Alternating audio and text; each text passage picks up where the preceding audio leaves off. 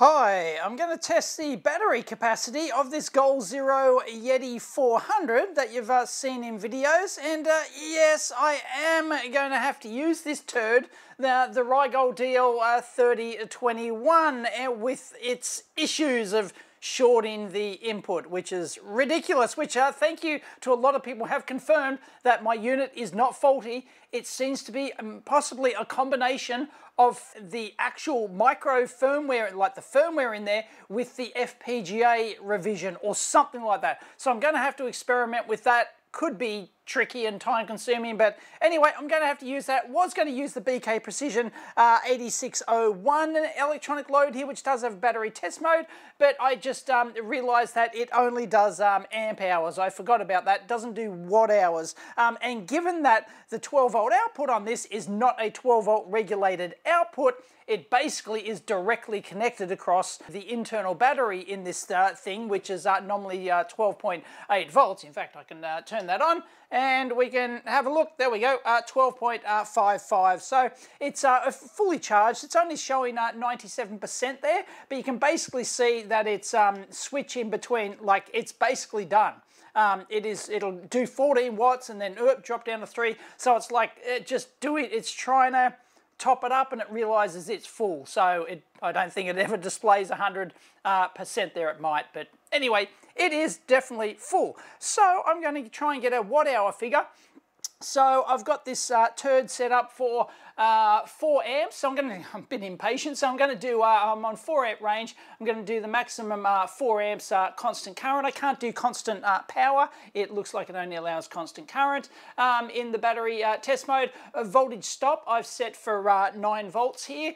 So there's 3 series strings of batteries in here. So yeah, that'll be 3 volt per cell. So that's just like a gross cutout. I don't know if this will cut in first or the low voltage dropout protection in there that was the issue with this battery first. Anyway, that should protect the battery from any damage there. Or, like at 3 volts per cell, all of your capacity is gone in your battery, right? It's actually gone. So you're just protecting that. I'm not going to have any, I'm not going to stop at any value, like milliamp hour value. I'm not going to stop at any time value. So I'm just going to stop until it basically cuts out, or it just gives me a figure. It'll just sit there. If this thing cuts out first before this one does, then it'll just sit there. So yeah, no drama there. So let's give this a try, shall we? I'll do the 4 amps again because it has that stupid bug where it like doesn't jump immediately to the value. Anyway,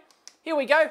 So this will be the voltage. This is the actual, basically the cell voltage inside this thing. It's got no regulator. It does have some output protection in it, but it's not 12 volt regulated. So we'll actually see that value drop there. I didn't have a cigarette lighter adapter thing, so I'm just using a suitable, it's just got these paralleled here. So I've got that in, we're ready to go. It should give us a watt hour figure. It'll also give us a milliamp hour figure, but we want a watt hour figure, which takes into account the change in voltage there. So yeah, all right, let's go on, shall we?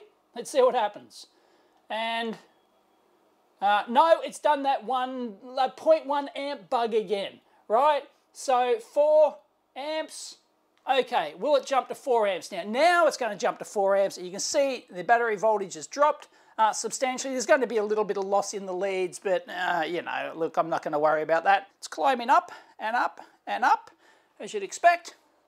And we'll finally get, I expect, as I said, this thing is very old. It's one of the original Yeti 400 models. They've changed it since then. They still sell the Yeti 400, but it's drastically changed the actual design of the thing since I got mine. But half a watt hour, and I'll get back to you. This won't be a time lapse, but yeah, we'll see what its battery capacity is. I don't even know if it originally had 400 watt hours. That's just its like a rated capacity. So whatever, we'll find out. Stupid me, I forgot to disconnect the input there. It was never going to discharge. It's only 1 watt hour. So you can subtract 1.2 watt hours from the final figure if you want. But anyway, there you go. So that is the actual, you're probably screaming at me. Oh, Dave, you dumbass. Yeah, there you go. Wouldn't be the first time I've done that. Anyway, get back to you. And of course, the watt-hour capacity of any battery is going to change depending upon the discharge current, the discharge power, basically. So, yeah, at 4 amps, like I wouldn't ordinarily use this thing at 4 amps, but I don't know, I just want to get a result today.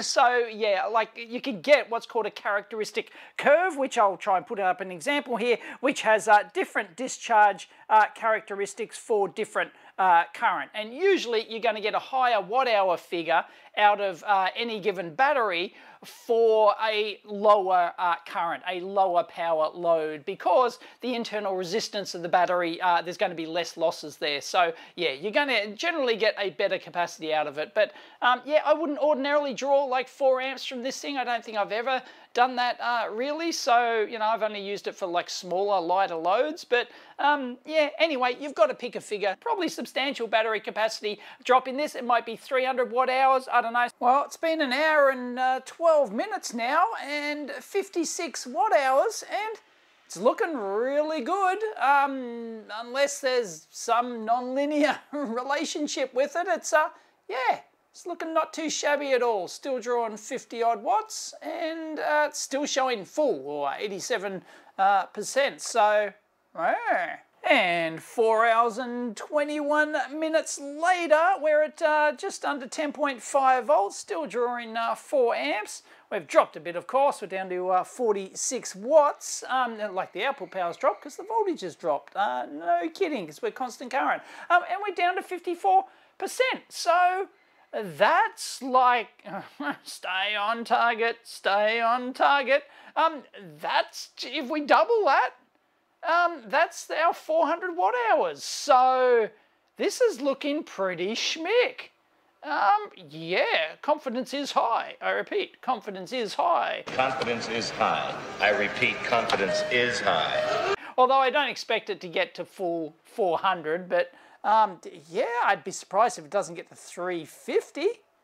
We'll see. And it's made it to 305 watt hours after 7 hours. Unfortunately, I've got to head home now, so I might pause it and probably continue tomorrow, because I kind of want to be here when it does the business, but like there's still a quarter left. So I'm just wondering, can I actually, well, I can just stop it, right? Unless I get the stupid short thing now, I'm probably going to get the short thing, right? If I do that. So what I'll probably do is just physically disconnect it. Well, oh, battery not complete. Oh, has that screwed things up? Like, is it gonna pause? Can I restart that? Whatever. I'll do it tomorrow. Anyway, take note of that, 305 watt hours, and I can always like start it again and add the difference. So, yeah, it's still pretty good capacity. Happy with that. Well, it's the next morning, and oops, I accidentally left like this 12 volt output on, and it was chewing 2 watts, and what was it? It was like 30+%, wasn't it? I have to look at the footage, but yeah, oopsie. So there you go. It was drawing 12, like at least 2 watts overnight. So I can calculate that, how many hours, and yeah, we can figure out, like add some extra on. But anyway, I will resume testing. And sure enough, this turd over here has done the short thing on the output. So the output is directly shorted again. Look, I can show you that. And resetting the voltage doesn't help at all. So it's actually, the output is shorted, which is absolutely insane. So it looks like to fix that, I've got to turn it off and on again. So I'm going to lose my accumulated time and watt hour figure. Anyway, make note, 305.6 watt hours for 7 hours and 4 minutes. So, man, this thing is a turd. An absolute turd. Anyway, I will have to do future videos trying to like twiddle with the firmware, updating this thing to try and fix this ridiculous fault, because you can't have your bloody power supply shorting out that load. It's not power supply, electronic load shorting out on you when you don't want to do it and you're in the middle of a bloody battery test. As if you want a short to come on during battery testing. I mean, geez. So it doesn't remember these figures at all, so I've got to set these again, and I don't have my glasses on down here. All right, let's try this again. And on, and plug in. It's going to do the 0.1 amp thing, is it? No, it went to 4 amps this time. Hey, it's a Christmas miracle. There we go. Let's start that again, and we'll just add those numbers on. Quarter of the capacity left, so yeah, we were, what, 305 watt hours? I think we'll probably get to the 350 as I thought we would. All right, it's been another 1 hour and 41 minutes. We're down in the dregs. We're 7% here, so yeah, don't expect it to last a huge amount longer. We're down to 9.69 volts. That's not going to be on the battery. That's going to be, you know, there's going to be a little bit of drop in those leads. But an extra 66.7 watt hours. So what is that? 370, over 370 watt hours out of this old battery. That's pretty good. I think you know, the nameplate is 400 watt hours. It might have had slightly more than that as its nameplate, you know, the actual capacity when I got it perhaps, but very happy with that. At least 370. I don't think it'll get to 400. I think that's asking a bit much, but still hanging in there. Now this is interesting. Check this out. I can actually probe in here, and in theory, that's the same 12 volts, like output, as what's on the other connector, and it's 10.2 volts. So I don't know whether or not, I have to look at the teardown again, don't know whether or not they're just wired in parallel. If they are, that's a lot of drop in the connector and the leads. I used pretty, these are pretty beefy wires going over. I actually made this lead myself, so there's some loss in the DC barrel jack connector and the leads, but I didn't expect that much. 10.2, that's something seems a bit odd there. So this seems a bit too much at 4 amps. Well, it's down to 3% and it's clinging on. It's extra, it's now up to 2 hours and 6 minutes, 82.6 watt hours. So we're talking like probably 390 watt hour capacity. That doesn't include the that goof I made, what, like 12 hours overnight or something at 2 watts. Even if it's, say, half that, even if it's like 1 watt, there's like, say, 10 or 12 watt hours right there. So we've got to add that on. That brings us to about 400 watt hours. So I think this thing is actually pretty darn close to its label capacity of 400 watt hours. That is amazing. So yeah, it looks like there's no damage done due to this thing actually, you know, going into undervoltage lockout, and just it actually protected the battery just fine by the looks of it. I haven't had to do multiple cycles or anything. I just charged it up once and boom, I'm getting 400 watt hours out of it. So there you go. All these years, can't remember how many years I've had this, but it is a really old model. It's their original model, and I have kept it pretty much, no, I'm not going to say, for the last couple of years at least, I have left it at 100% floating charge. Sometimes I've let it just like get down and then I'll charge it back up and stuff like that, but I've had it for a long time at 100% floating charge. So it seems to have survived just fine, including that gross discharge where the undervoltage lockout kicked in and fully protected it.